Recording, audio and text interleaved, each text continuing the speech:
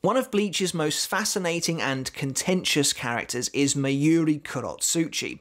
Perhaps the most prominent example of the mad scientist trope within this series, we know that Mayuri's main goal in life is to further his scientific ambitions, and he has very little regard for the lives of others when it comes to pursuing that goal. We know from his battle with Uryu Ishida that Mayuri himself is responsible for the kidnap, torture, experimentation, dissection, and murder of many members of the Quincy race, just to simply find out what makes them tick and what makes them unique. And by the time he was done with them, he cast them aside, no longer considering the race to be of any interest to him whatsoever. I've always found Mayuri and his existence to be truly, well, fascinating, as I said before, because although ostensibly he is on the side of the good guys in Bleach, the overall greyness of Soul Society's moral compass means that it's quite difficult to actually pin him down. Certainly, as far as the narrative is concerned, the Soul Society are often presented as close to good as you can kind of get as one of the major organizations, but Mayuri himself is definitely more on the evil side of the spectrum. And you kind of get the impression that the majority of Soul Society mostly just tolerates his existence because, genuinely speaking, he's very useful to have around for them. He is a real asset to the team. And because of this, I often think many of his transgressions are simply overlooked, and I think for a lot of the series he was kind of coasting along despite his crimes, and really just getting away with everything despite some pretty hefty retribution at the hands of Uryu at the end of their fight. However, when the 1000-Year Blood War arc rolled around and we realised that the villains were going to actually be resurgent Quincy force, I thought maybe the time was coming where Mayuri would really have to face the music, so to speak, and actually really kind of answer for his crimes against that race.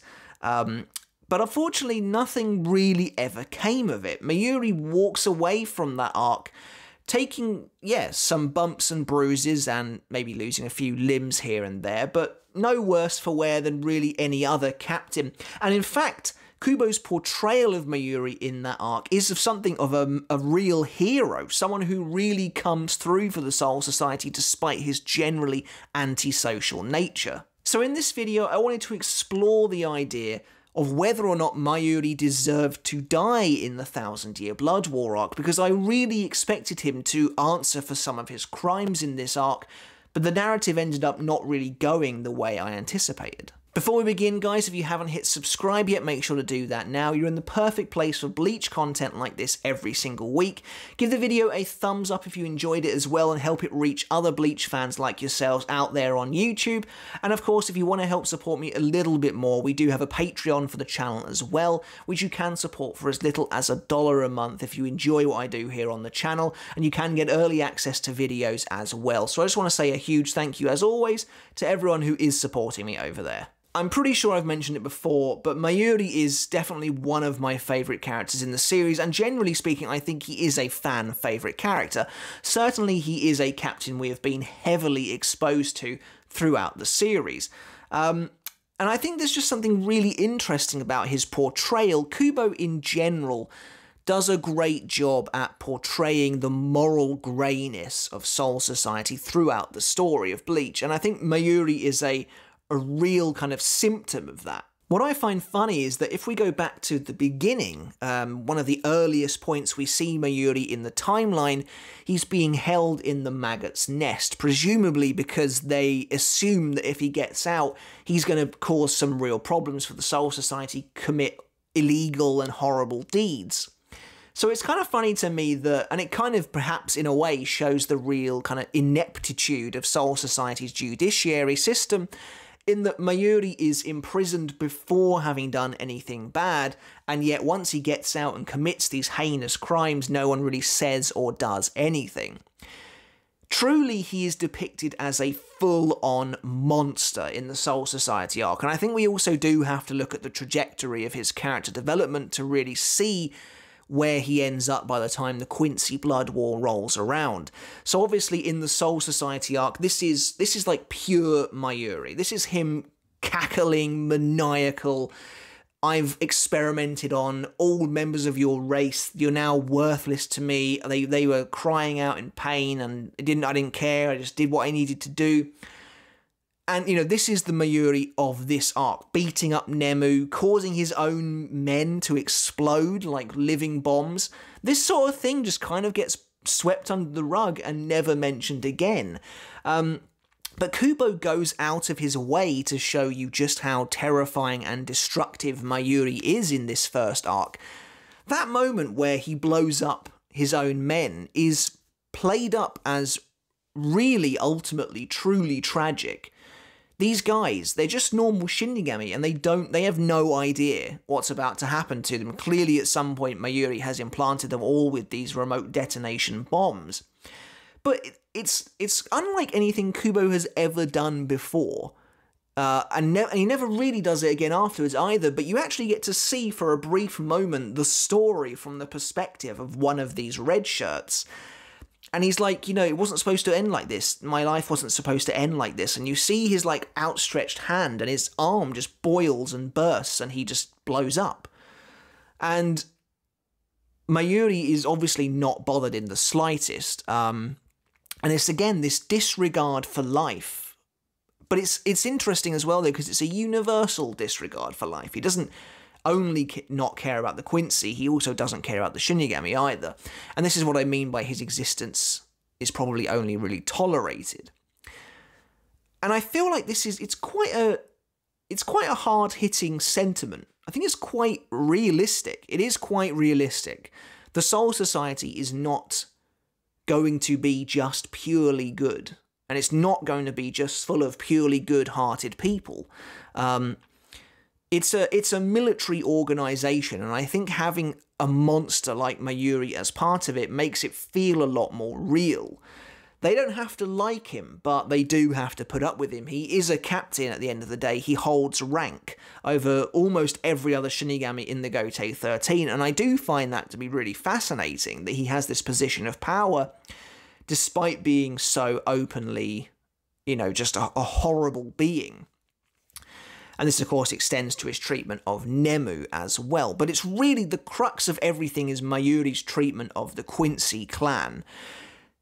Now, you could argue that he gets served up some serious comeuppance by Uryu himself, and he does. There's no getting away from that. Mayuri gets blasted to the point of near death. Not only is he blasted, though, but Mayuri is a hugely prideful character, and his pride is massively hurt by this. But is it really enough? And I also don't feel like Kubo really intended for the Uryu, Mayuri, Quincy storyline to just end there. Because it's not like they don't ever speak again. There's their whole meeting in Waco Mundo. And so it's kind of weird to me that when the Quincy come around as the main villains, Mayuri and Uryu, they never even interact.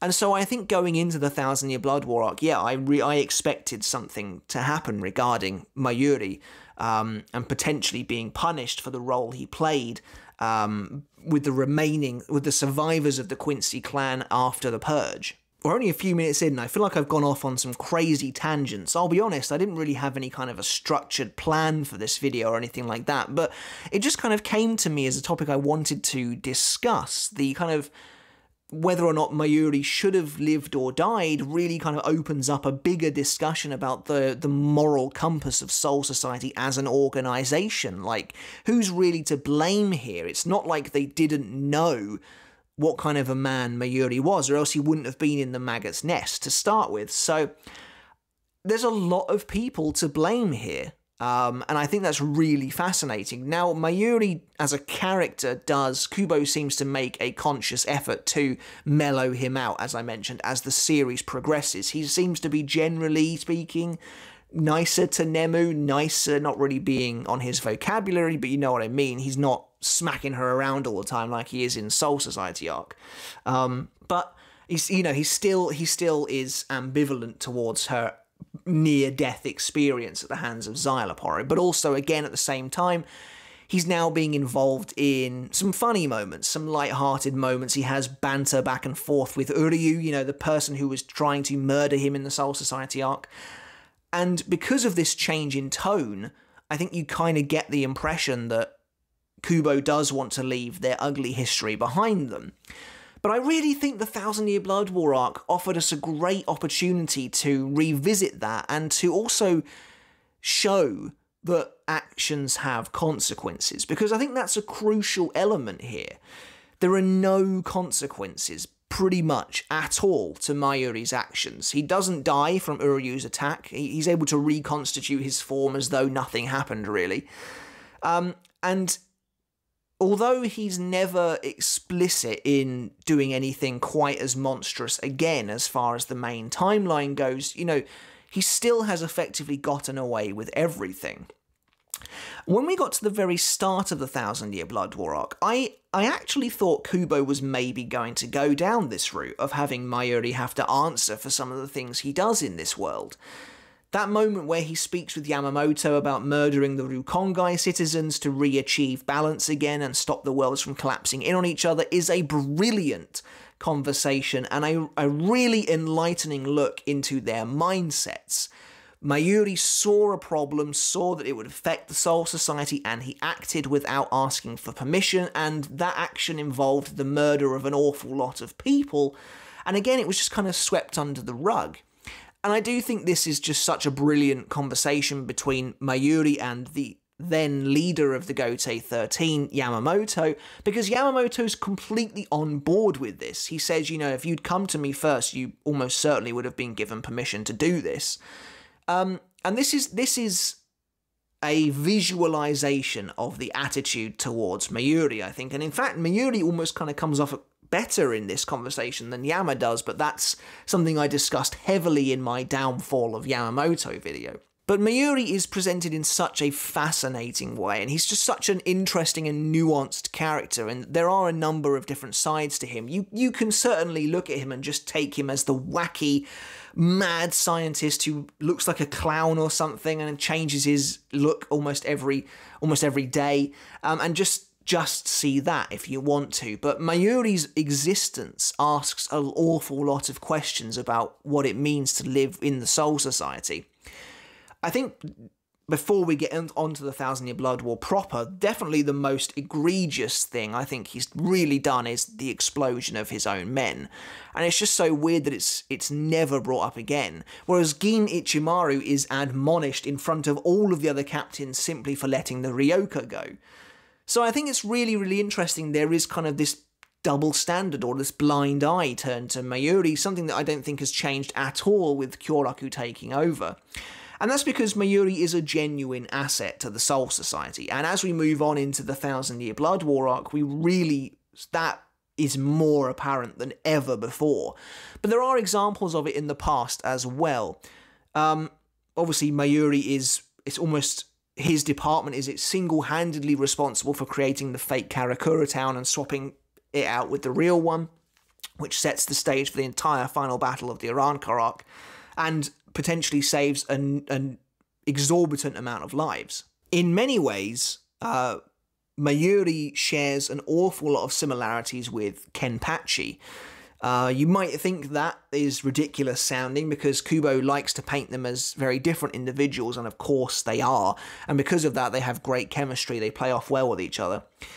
But they are very similar. They're very roguish characters. They pretty much only care about doing things their way and achieving what they want to achieve.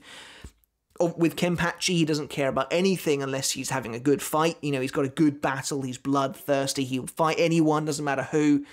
And Mayuri doesn't care about anything unless he's furthering his scientific goals, doesn't care about hurting anyone.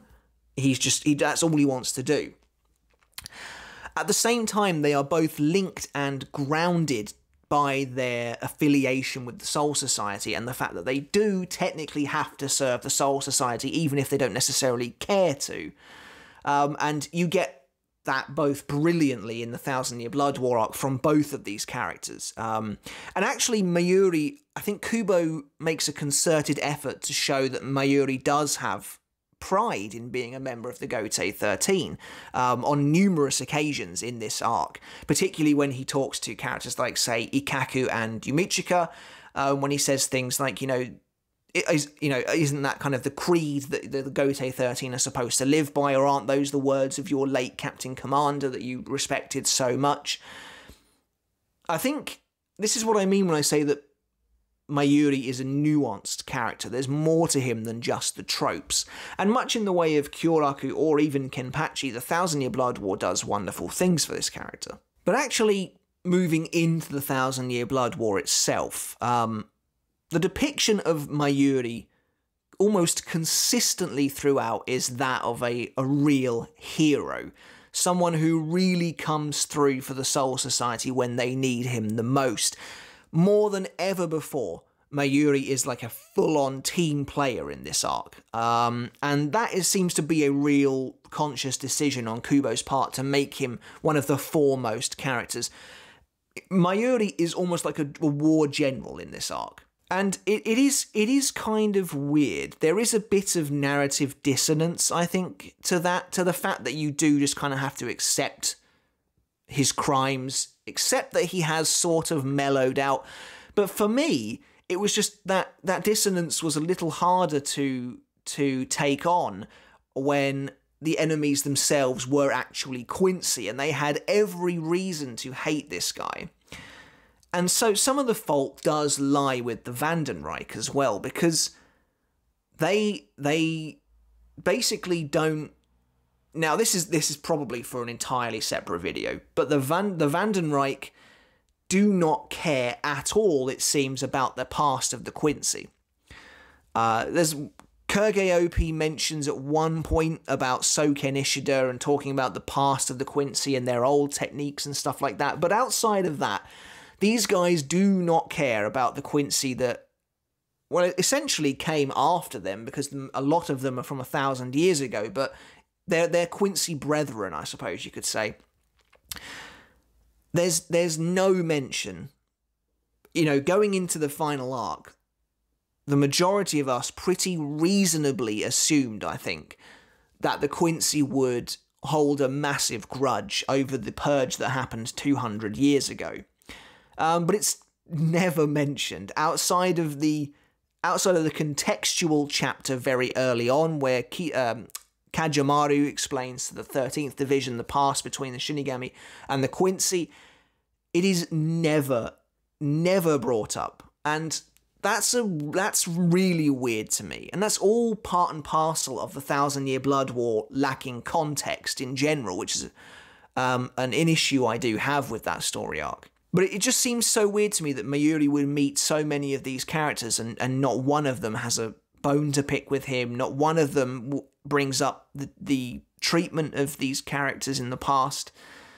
And it's just kind of weird. It is kind of weird to think that Mayuri just coasts through the final arc, doing Mayuri things, never having to answer for his crimes, despite the fact that the clan that he so brutally experimented on are now the principal villains.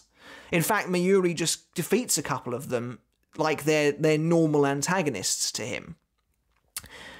It is weird, and there's a lot of narrative dissonance with that. I think there's some suspension of disbelief required that the Quincy just don't care about what's happened before, and that Mayuri is nothing more than another Shinigami to them.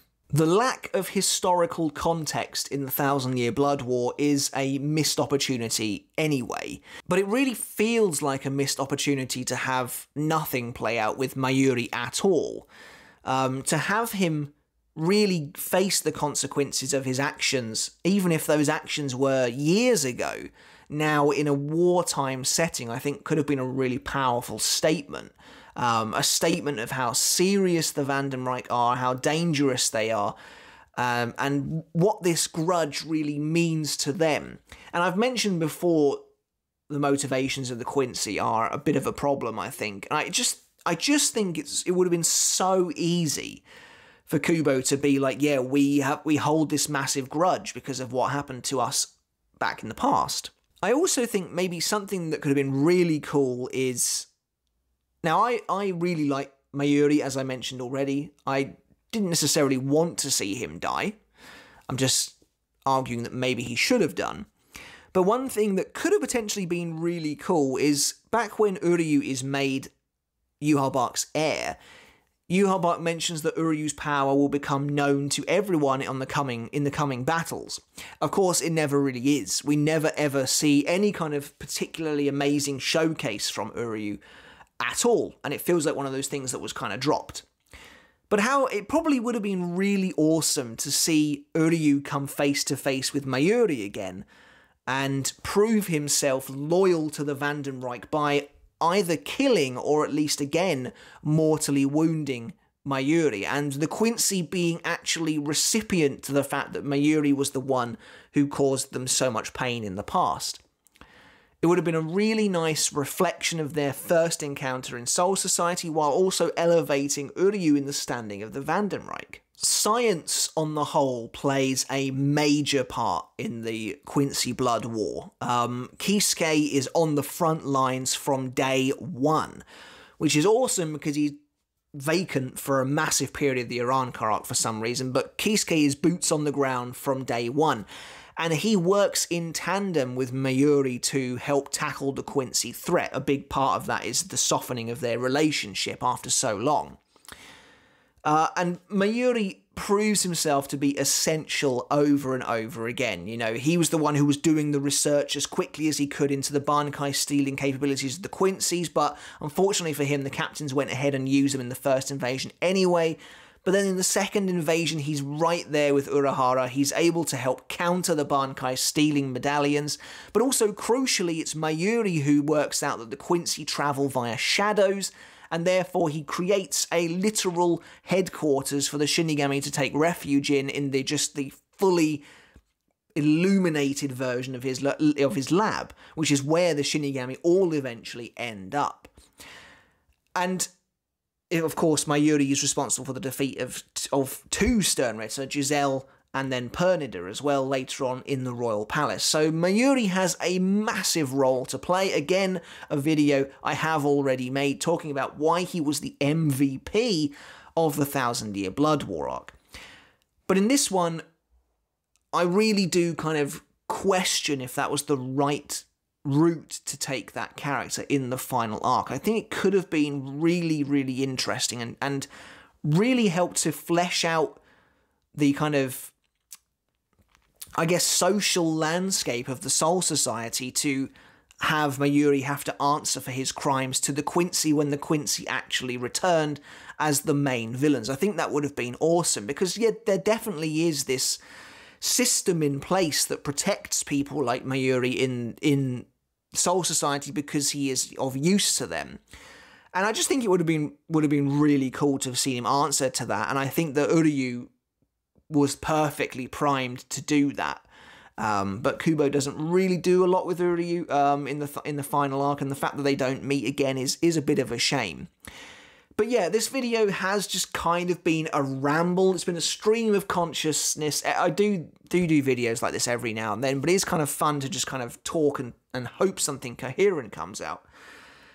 But let me know what you think in the comments below. Am I completely off base here with Mayuri's character, or would you have liked to have had him face up to his deeds in the past, as it were? Would you have liked to have seen him come face to face with Uryu? Do you think his treatment in the 1,000-Year Blood War arc is a little bit weird? I appreciate that science is on the forefront of this fight to help combat the Quincy's, and therefore Mayuri has a huge role to play.